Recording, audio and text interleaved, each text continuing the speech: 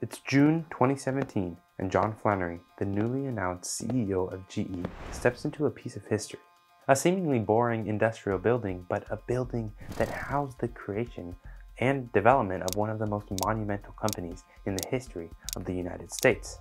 This was the exact location where GE was incorporated all the way back in 1892, and once bustled with a full campus of manufacturing, production, and unstoppable growth, but now stood eerily quiet in comparison. You see, behind closed doors, turmoil within the company was causing unprecedented change, including a gigantic reduction of employees and the general range of operation for GE.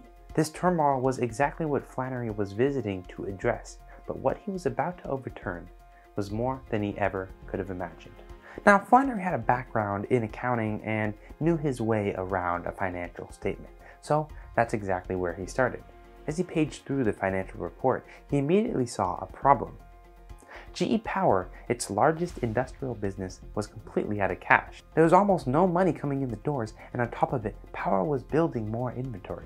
This meant that they were essentially wasting hundreds of thousands of dollars by building incredibly expensive machines, all the while the market for those exact machines was drying up before their eyes. He later described it by saying, "They drove off a cliff with no skid marks. They hadn't even hit the brakes before they plunged off into an abyss." But that's not even the worst of it.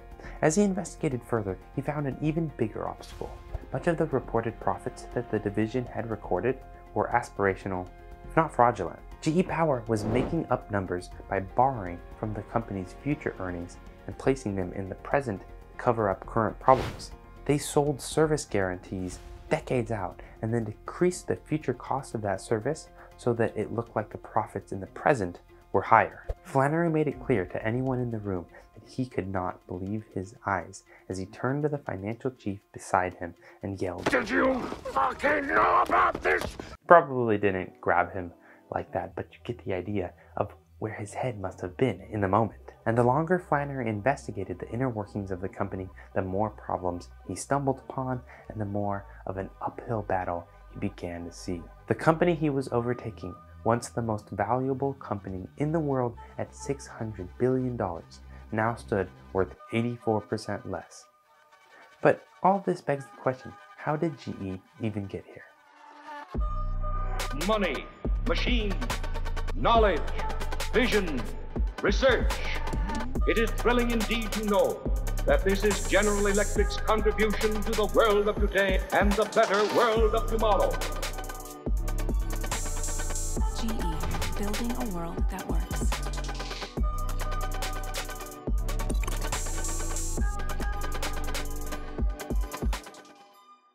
So to understand the full story, we actually have to go all the way back to a CEO that you probably know the name of, Jack Welch. And if you don't know who Jack Welch was, well, he was one of the most well-known leaders of the 20th century, gaining fame and appraisal from his years as CEO of General Electric from 1981 to 2001. And when Welch took over GE, well, it looked like your stereotypical American corporation.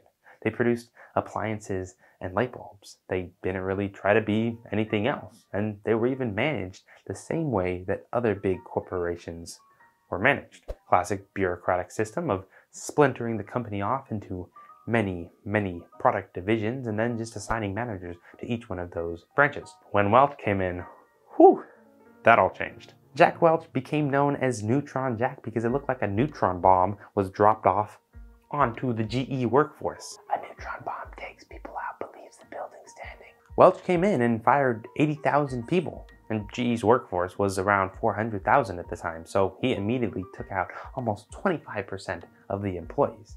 And he made it known that he was done with that old style of management and was ready to trim fat in every single sector of the company. All these things from the military that we had learned, and layers and bureaucrats and parking spaces, trimmings of office. Oh, horrible. Get rid of it. Get rid of it. The management wasn't the only thing he was done with, though. Welch was ready to transform the company and accelerate its growth through whatever means possible. He implemented a policy of firing the employees who fell into the bottom 10% of employee performance reviews. He outsourced labor to any cheaper countries that he could find. He created a GE Financial Services division. He bought RCA Corporation, which is the parent company of NBC. He even strongly fought against government orders to clean up the gallons of waste that GE dumped into the Hudson River a few years before. GE has left us with a river polluted, contaminated, and changed for generations. That one I don't blame him though. I mean, it would cost GE money that they could have used more efficiently. I mean, can't be wasting good money on the environment. We've got capitalistic needs here for Jack Welch. Anyway, so what happened with all that growth-centered change, you might ask? Well, surprise, surprise, GE grew a lot. I mean, just look at their value from his time as CEO. That thing looks almost exponential there. And if there's one thing that investors love, it's almost exponential growth. So, Welch became a celebrity. At shareholder meetings, the guy would often be asked to autograph the company's annual reports like a movie star. Can I have your autograph, please? By the time he retired in 2001, the company had reached that $600 billion valuation. So, with all eyes on GE, Welch transferred the reins to a man named Jeff Immelt. And on September 7th, 2001, Immelt stepped into the office, optimistic and ready to lead GE. But let me repeat that date for you. September 7th, 2001. Yep. 4 days before 9/11, Immelt became CEO of one of the world's leading jet engine manufacturers.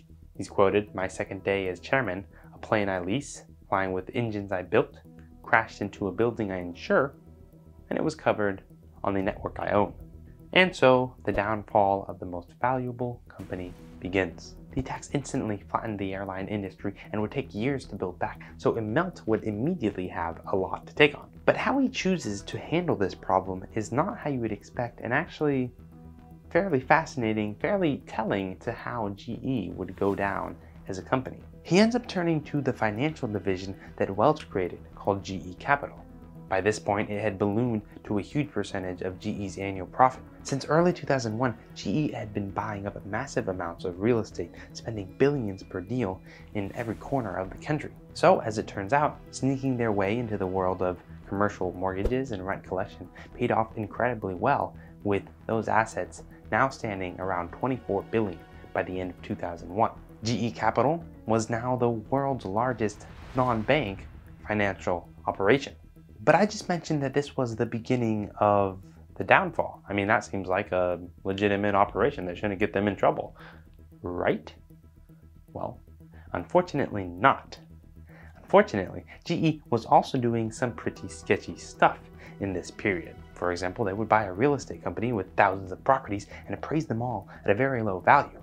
This meant that when they were sold, it looked like they were bringing in a huge profit. In actuality, that number was a lot lower. Or, get this is even crazier.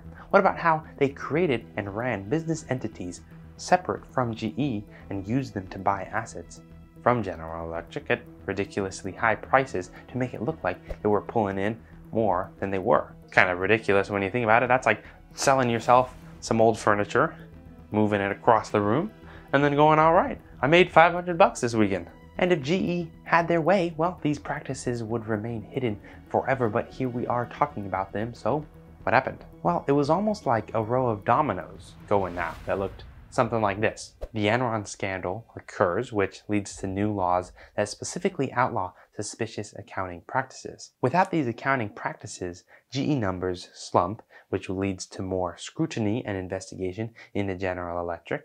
And that investigation eventually leads to the black box of GE profits being opened and peered into, with criticism following shortly behind it. It's almost comical because as things got difficult, more and more problems began to show up out of nowhere, as if they were just non-existent before, and most likely they were hidden during that Welch era. Because of course, when things are good, nobody wants to question the practices in place because they don't want to stop that growth. So with the discovery of the accounting practices comes the discovery of their toxic workplace environment and culture as well. And as we peel back these massive company problems, well, Immelt seems to see them only as small speed bumps and continues to proclaim to investors that the company will see sustained organic growth in the future. But investors are a little smarter now after that whole Enron debacle. You know, they've seen these bigwig CEOs make empty promises before, and now they want some hard proof. And the way Immelt plans on bringing that hard proof is through, wait for it, real estate. Oh man, this guy cannot get a break, can he? I mean, now we look back in hindsight, you know, and we know what's right around the corner from the early 2000s. But, you know, at the time, they must have been thinking, hey, this real estate industry is booming. It's done well for us in the past. Let's put our money there. So anyway, GE Capital buys Weyerhaeuss Mortgage Company and the entire mortgage portfolio of New Zealand's Superbank. They buy huge percentages of commercial real estate, and they let their reliance on this one sector bubble up just a little too much. Don't get me wrong, they had loads of investments in other areas, but nonetheless, being involved in real estate, in any sense, of this size in 2006, 2007, 2008, that whole area, I mean, you can see where this is going. Good evening, and as you can see, we are originating the broadcast tonight from CNBC Global Headquarters, so we could come to the experts at our business channel as we begin our coverage tonight of what's been called the worst financial crisis in modern times. And there you go, another unfortunate event that Immelt finds himself trying to clean up, and this process essentially repeats itself over and over again. I mean, Immelt is dealt a fairly bad hand. He deals with it poorly, but then he acts overly optimistic with the future, basically begging his investors to buy more stock because the future of GE is bright. Just believe me, just ignore the numbers. But, you know, like I said, GE investors, they're not really buying it until they see some hard proof, and the stock price just remains stagnant here.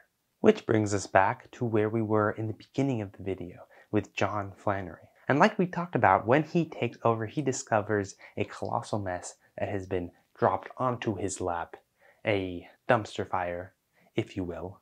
And Flannery takes the bull by the horns. He starts tackling a lot of the mess that we've been talking about. And the message reverberates around the headquarters and really the entire company. There's no more success theater that we're going to have. We're not going to pretend that the ideas that we've been putting forward are working. We're not going to pretend that our broken software works. We're not going to be incredibly overly optimistic that gets to this point of where it's dangerous. No more infallibility. He was honest and realistic about how long it would take to recover, which was a while. But investors and the board didn't like that. They wanted something in the middle, I guess. Not overly optimistic like Immelt, but not ultra realistic like Flannery. I guess some sort of happy medium. So the brutal honesty tanks the stock price, and he only serves for a little over a year. But his successor, Lawrence Culp, comes in and basically has the same approach as him. So GE investors and the board just have to accept this mess is going to take years to clean up, and GE may never be the company that it once was again. Before you click away, I want to thank you so much for watching all the way to the end. It would be amazing if you could like and share the video if you found it interesting. I mean, you're here all the way at the end, so seems like you did. You know, subscribe if you'd like to see more videos like this one. I plan on doing a bunch of company story type videos, so stick around and we can learn about how other companies have succeeded or failed or come from incredible heights like GE and, you know, crash down to the bottom. So yeah, with that, thanks again for watching. I'll see you in the next one. Bye-bye.